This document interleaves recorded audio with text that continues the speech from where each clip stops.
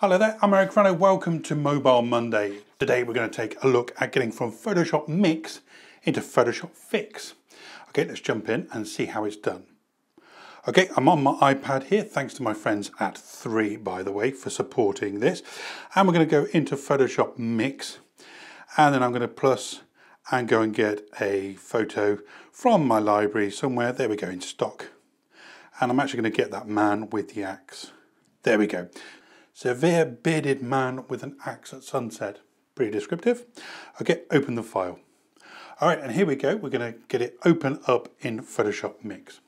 I can add anything I like, so let's click on the plus there, and then maybe go into our libraries again. And this time I'm going to go and get texture. So let's go and get a Thorpe Hall texture there. That's from when I was wandering around the other day and I found some nice textures, so took some photographs of them. There we go, and we'll load those in as well. Just stretch that out and move it into place. Good.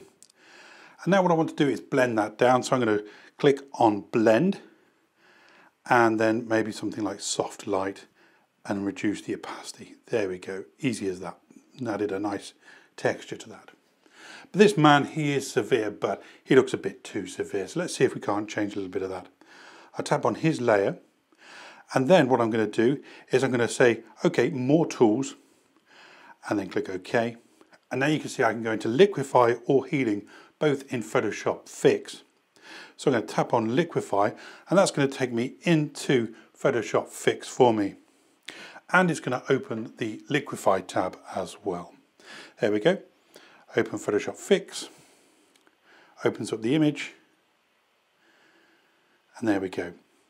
We're all ready to go. So let's tap on his eyes here, and we'll make them a little bit bigger. And we'll tilt them a little bit. There we go. Then on his mouth, give him a bit of a smile. Now, if you haven't seen this before and you think this has come from Photoshop, well, us people that know about mobile apps, we've been doing this for a while, before it even got into Photoshop. So, you know, it always pays to go into mobile. Okay, we'll change the height of this. Just make it a bit bigger. There we go. Good. Now what I want to do is I want to return this to Photoshop Mix. So at the top there's a blue bar, save and return to Photoshop Mix. I tap on that and off it goes. It does what it needs to do. And that is to close this, to save it, then switch back over and then apply the changes. There we go.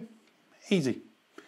I'm Eric Rano. This has been Mobile Monday. I hope you've enjoyed it. I'll see you again next time. Bye-bye for now.